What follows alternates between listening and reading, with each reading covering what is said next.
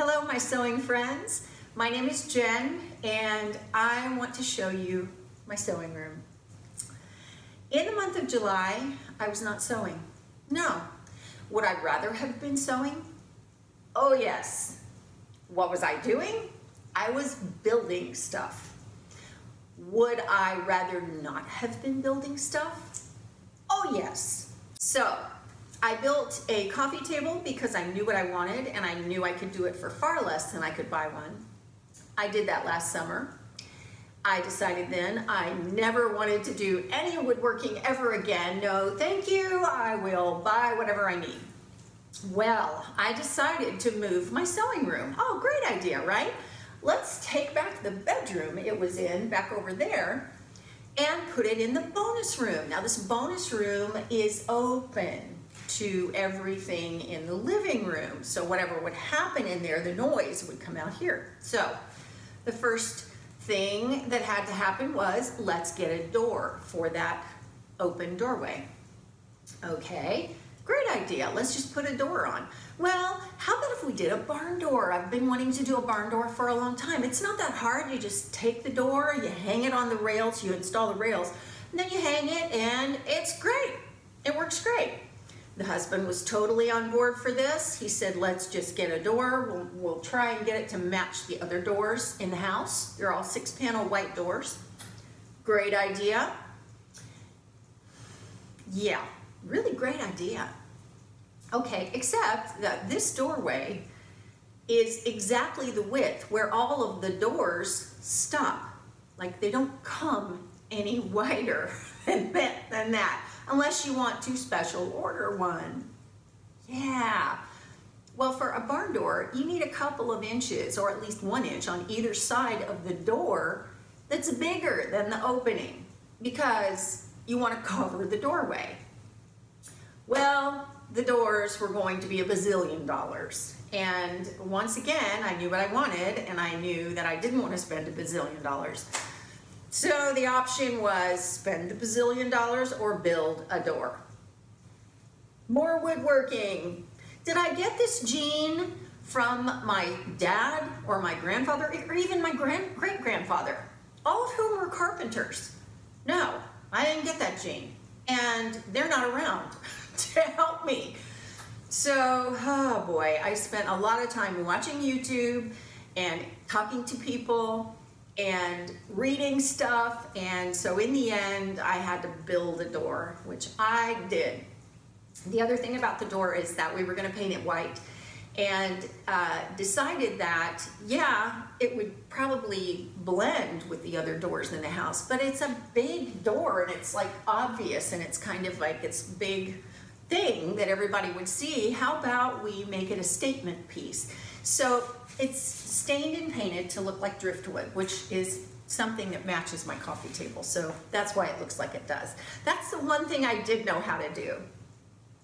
You know, my family will tell you she can do anything. She can do anything. Can I do anything? Oh, no, no. I'm just not afraid to try anything.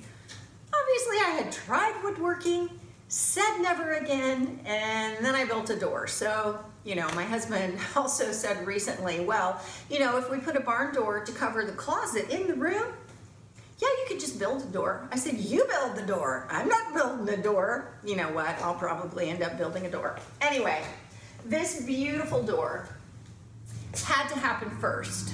So that's the story of the door. I have some footage of building the door that I will put into another video in case you're interested. And so that's the door. The room is soundproof now, and it's perfect.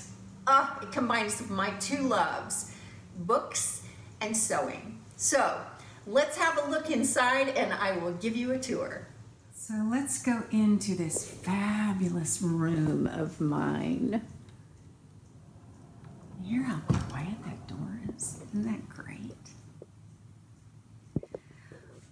Well, the first thing that was very important to me was lighting. And so a friend of mine put in some recessed lights for me, and I am telling you what, I think you can see this room from space at night. beautiful new fan, and this table. I'll tell you about that last. To my immediate left is an ironing board and my pegboard. The ironing board was a find I hadn't counted on, and I got it at Goodwill for just 10 bucks. It has one of those rests at the end and also this little shelf. And under it, I have my pressing tools in the wicker basket, and that is spray starch that I just made. I DIY'd it. 3 buckets over there, and they all have well, this one's got some thread spools in the bottom, but they're mostly full of fabric that I've pulled out and matched to a pattern that I want to make in the future. This neon pink thing is actually a planter, I think, that I got for $1.50 at Walmart recently. I know it doesn't match at all, but you know what? It'll work as a trash can. And then the box is my scrap bin. And I'm tired of going into the kitchen to get water to refill my irons.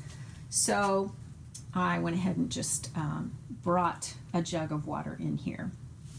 And then I have 2 irons. Actually, this is my old one.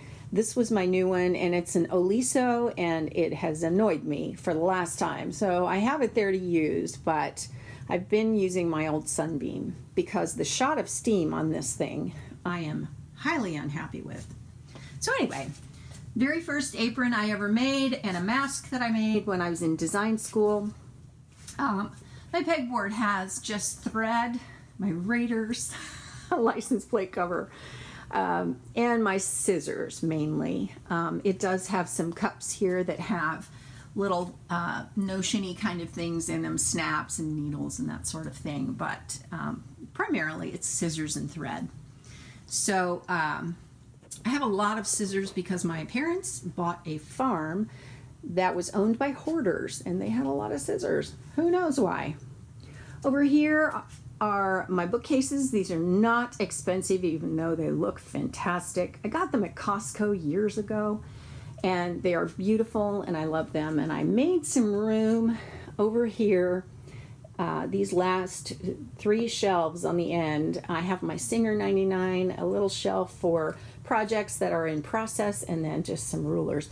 This is a very flexible space. Actually, these last 2 shelves, I don't know what I'll end up using them for in the end, but for right now, that's what I've got. This is my cart that I keep next to my machines and my old trash can. That thing has been around for I don't even know how long. The cart is one of those rolling carts. I got it at Michael's for, I don't know, a song. I think it was about 20 bucks back on Black Friday. And it's not the perfect color, but I can always spray paint it later as I decide that I want to do another project. It's just full of things that I like to keep next to my sewing machine. Things like measuring tools, marking tools, tape, needles, machine needles, bobbins, you know, the assorted things that you need. And then there's other stuff underneath. Just, I won't even go into it, but on the wall, I have one of the very first patterns I ever made all by my lonesome, and some cross stitch I did a long time ago. This is my table with my machines. I wanted a table that was big enough to hold my 3 machines that I use on a regular basis, and they are my Pfaff 7570, my Singer Quantum Stylus 9960, oh very fancy, and my brother's Serger. And I want you to know that none of these machines are especially fancy, except for maybe the Pfaff, because it's 30 years old. I got it about 30 years ago, but it does embroidery, and it's not elaborate embroidery, but it's what I need, and I love that machine because it's such a workhorse. My chair has some things that I need to pay attention to, which I'll talk to you about in another video. The table I got at Sam's Club, and it's a 6-foot, and it was about 50 bucks, I think. I need to fix the Quantum Stylus, so that's why I've got these little knives laying there. I'll explain that in another video. Artwork, compliments of Emma, who is my artist in the family. This is a work in progress. Behind it is my other dress form because I'm not sure exactly where I want to put these, and they fit right there right now. And this is a cart that just has mostly design stuff in it, like graph paper and measuring tools and pencils and that kind of thing. The basket on the top is patterns that I want to make soon or just need to put away. And over here I have the rest of the books. These are all books I have loved and wanted copies of. My little Singer Featherweight, thread.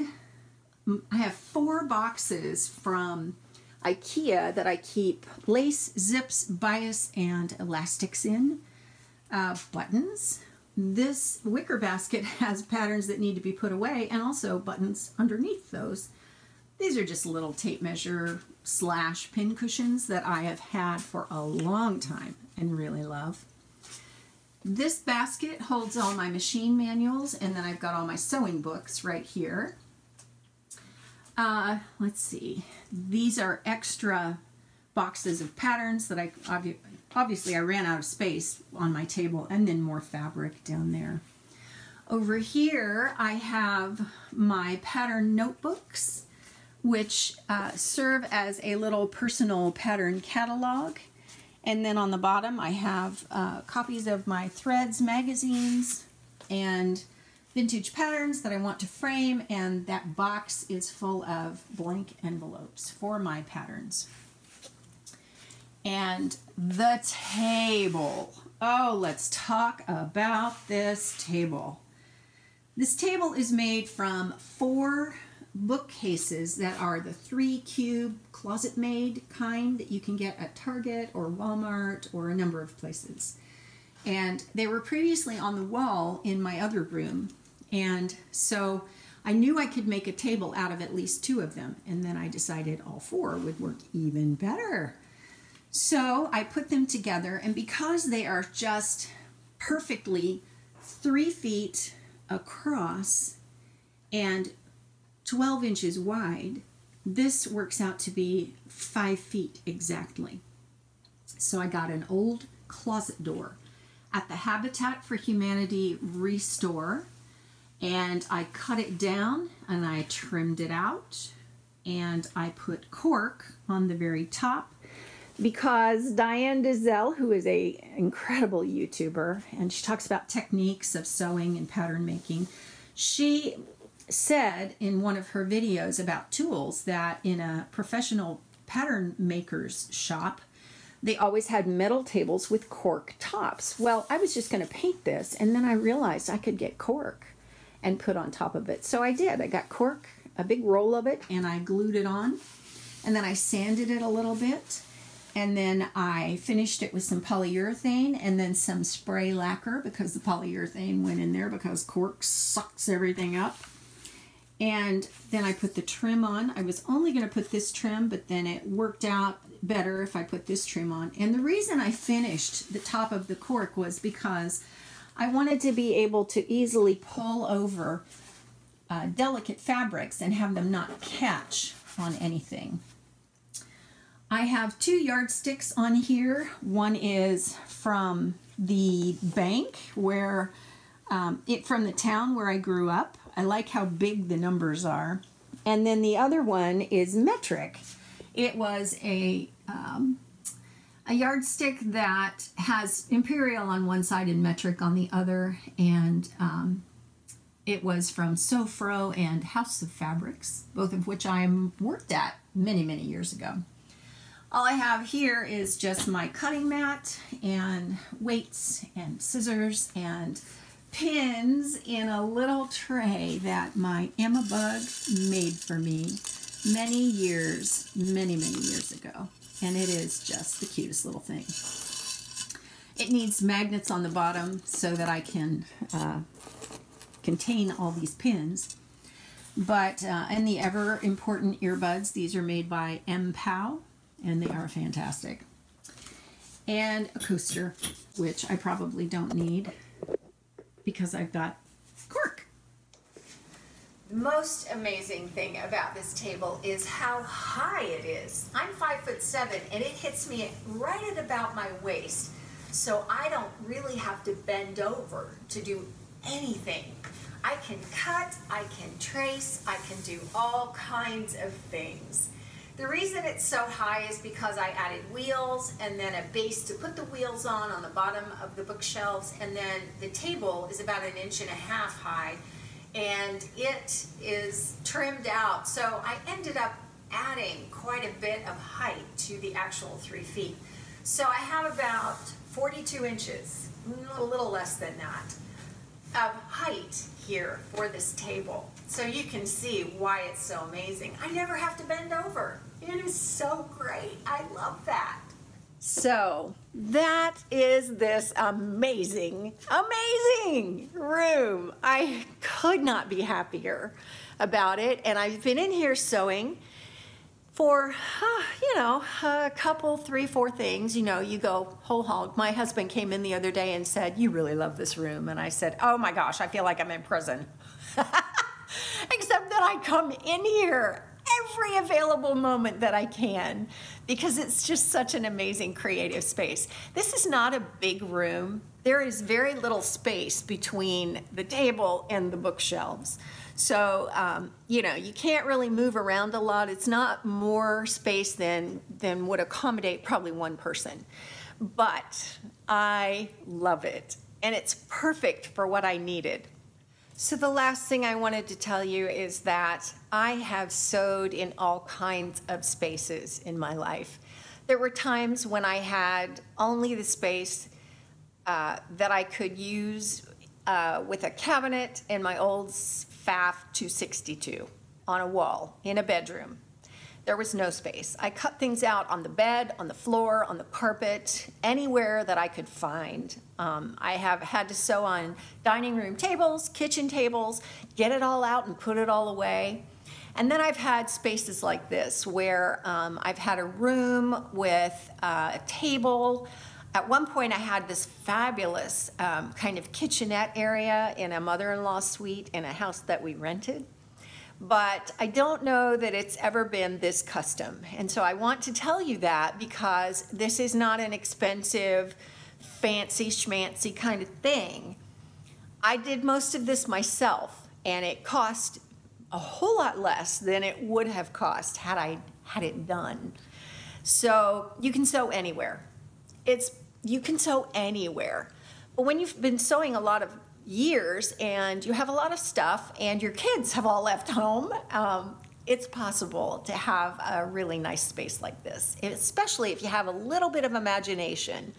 So even though I have less space than I had in the other room, I think it's space that's better used, more efficiently used, and I love it. So let me know what you think of it, and I will post a video about the process, the woodworking process, the agonizing stuff that I had to go through because, oh my goodness, yeah, it wasn't that bad actually. And I'm so happy that I don't even care anymore. So yeah, let me know what you think. And I think that's it for now for me. So I will see you next time. Thanks for watching.